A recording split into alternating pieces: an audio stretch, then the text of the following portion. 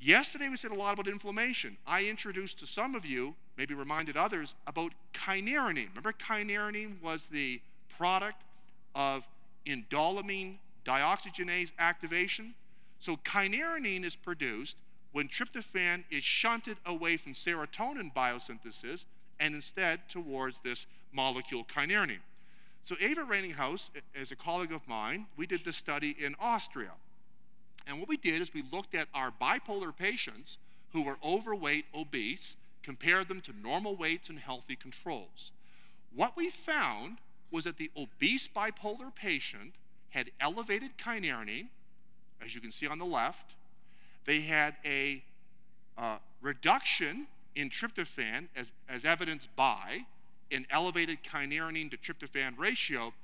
And for those of you who, like me, are particularly interested in the area of inflammation, neopterin is a product that's spilt into your blood by activated macrophages, and it's elevated.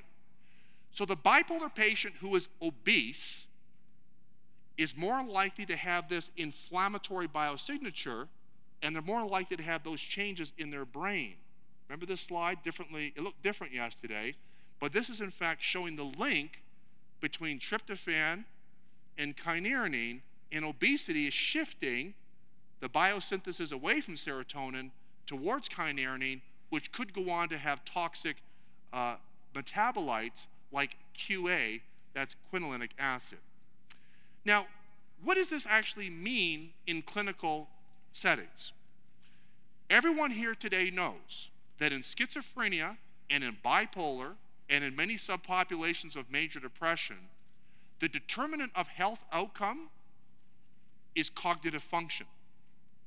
Cognitive function is the principal determinant of health outcome for most of these very severe disorders and many of the common disorders.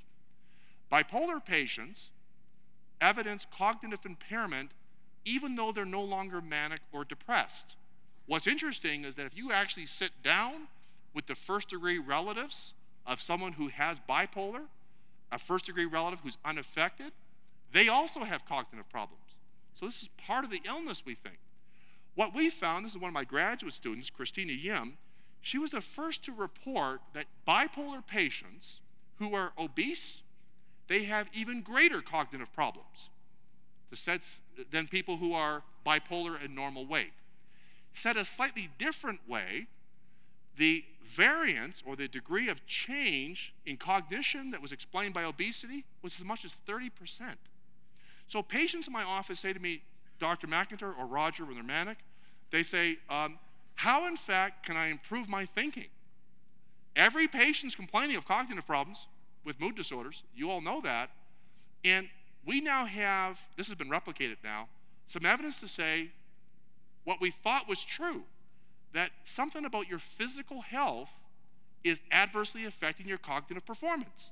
So this is, again, a real plug for lifestyle and diet.